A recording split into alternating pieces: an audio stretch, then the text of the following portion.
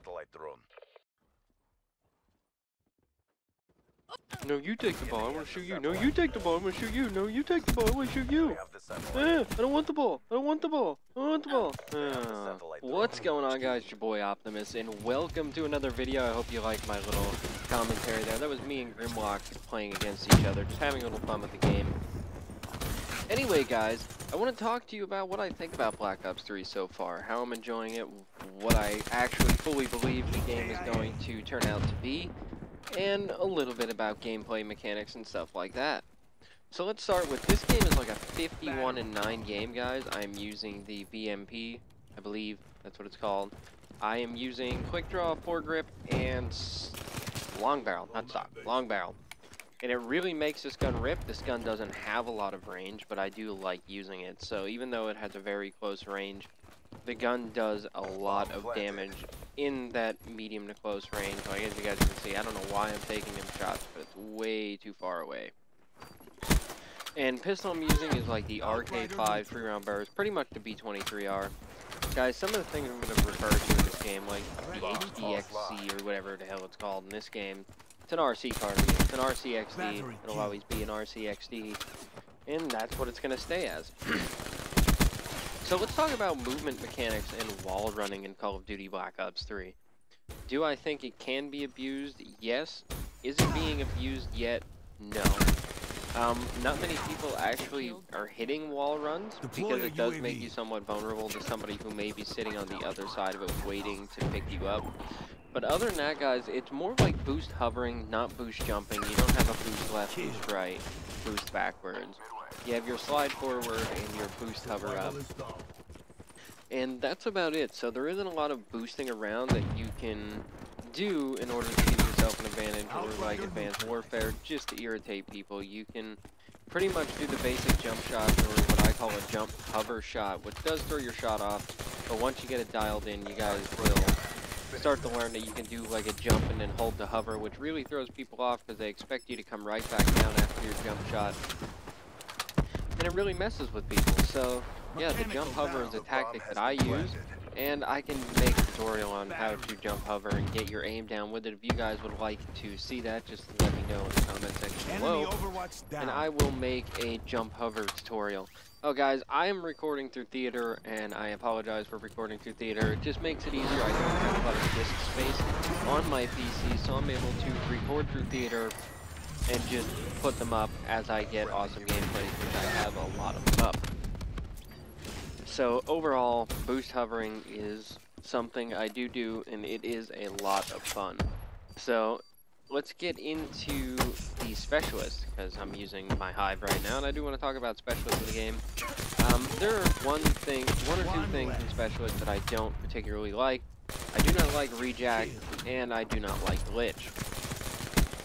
And the reason why I do not like rejack is it is essentially final stand, but you do get to get up, you get to run away or run right at the person who killed you and pick them up. And I think once you're dead, you should stay dead, even though it counts as a death and a kill. A death for them and a kill for you. They shouldn't be able to rejack. I mean, kind of pointless. They should have to respawn out.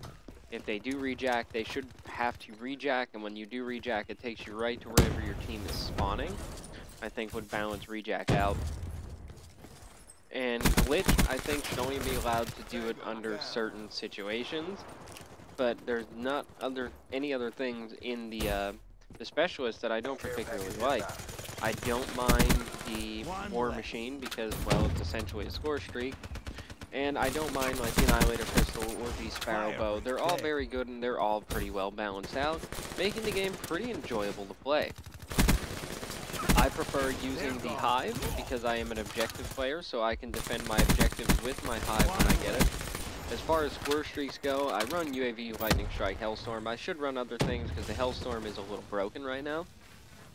It doesn't really give you like Black Ops 2 one did. It doesn't lock on. I almost said Black Ops 3, and that's what we're playing. But it doesn't really lock on the way it should. Hopefully there will be a patch. I want to get into guns. I am a sub player in this game. I've always been a sub player, except for Advanced Warfare. I couldn't really get into using subs in that game. In Call of Duty Ghost, I switched back and forth a little bit. But the The subs in this game are pretty well balanced, with the VMP and the Vesper being insanely high on fire rate. The Weevil, Razorback, and the other subs are pretty medium on fire rate. The Razorback is a monster with very good range, able to pick people up from a good distance, especially if you add a long barrel quick drop foregrip onto that gun. You essentially have a high movement speed AR. I prefer the VMP because it is, like I said, a very fast fire rate, very good for defending hills, very good for defending flags. If you're an objective player, the VMP is going to be the gun I highly suggest, but it's also very good at slaying.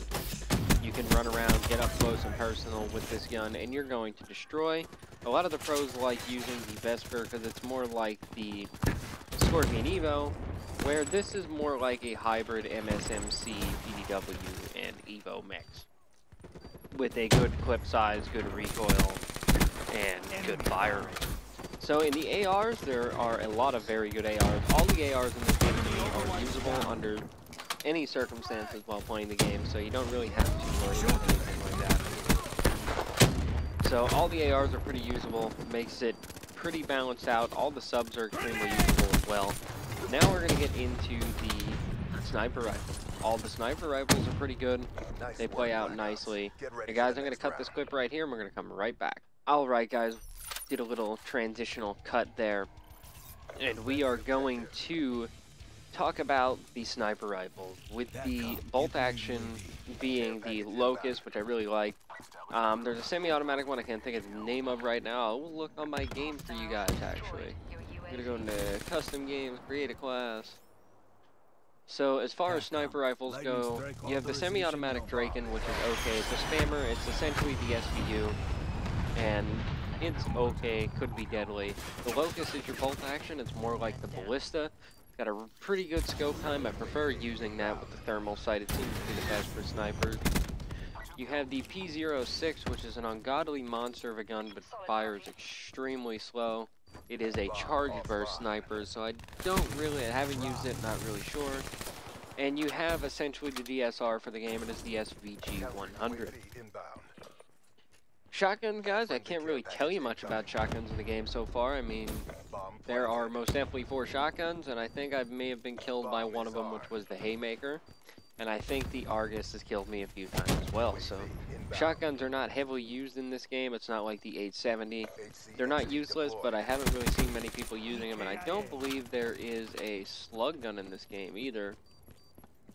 So you gotta take it for what it is. So now we're gonna get into the LMGs. We have guns like the BRM, the Dingo, the Gorgon, and the 48 Dredge. So one thing that you're going to hate in this game, playing it, and maybe you're not playing it yet and you're going to be getting it, if they do not nerf the Gorgon, you guys are going to find out how horrible it is to go up against the Gorgon. It is a 2-shot kill at any range, and a very slow fire rate, but it will melt you across map. In the gun like the 48 Dredge, which is a bursted LMG, people are putting rapid fire on that and melting people at any range from across the map, running with it like it's a submachine gun. Overall, I do heavily believe that they need to nerf every LMG in the game just a little bit, and maybe not every, but specifically the Gorgon and the Dredge need to absolutely be nerfed. And as far as assault rifles go, I really do think that the XR2 is going to end up getting a nerf, and probably the M8A7, which is also extremely powerful.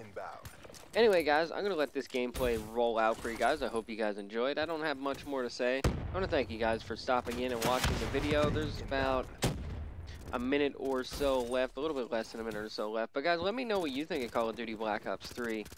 Do you guys like it? Do you hate it? Is it better than Advanced Warfare? And is it overall, is it better than, is it the best COD you've played so far? To me, it is much better. It is equivalent to playing Black Ops 2, and I thoroughly enjoy it. But anyway, guys, thank you for stopping by and watching the video, and until the next video, peace.